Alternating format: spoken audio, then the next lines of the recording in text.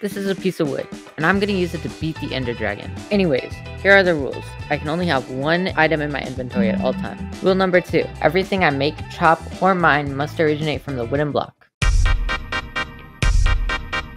So, obviously I started the world like I'd start any Minecraft world, by making Mr. Beast angry and destroying an entire ecosystem. But that's when I ran into my first problem, and you guessed it was crafting tools. Since I only had one spot in my inventory, I couldn't put more than 2 things in a crafting table. Would I have to give up? Would I have to scrap this entire challenge? But then, right as I was about to give up, I realized something. Shit, it's 2 o'clock, I should go to bed.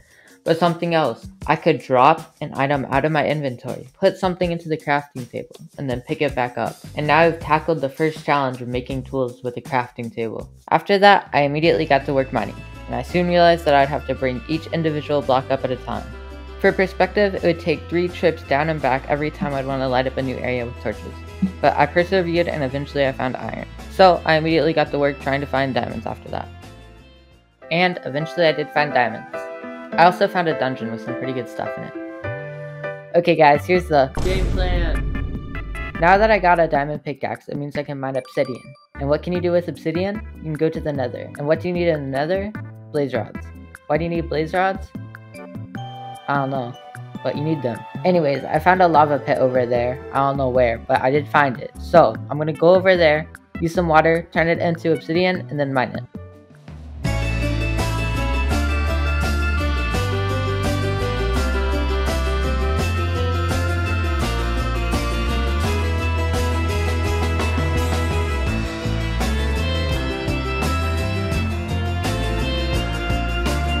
And when I placed my last block of obsidian, that's when it hit me. I got 8. I needed like 12. So I had to go all the way back.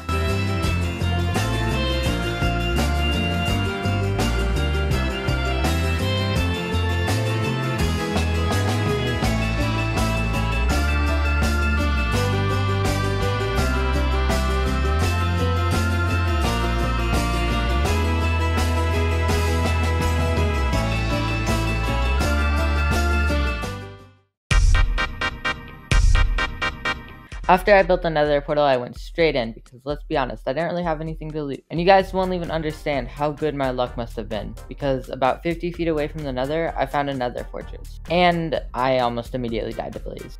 And after I died, I realized I should probably get some gear and weapons before I go straight into the nether. Anyways, enjoy the epic 80s training montage that I've concocted.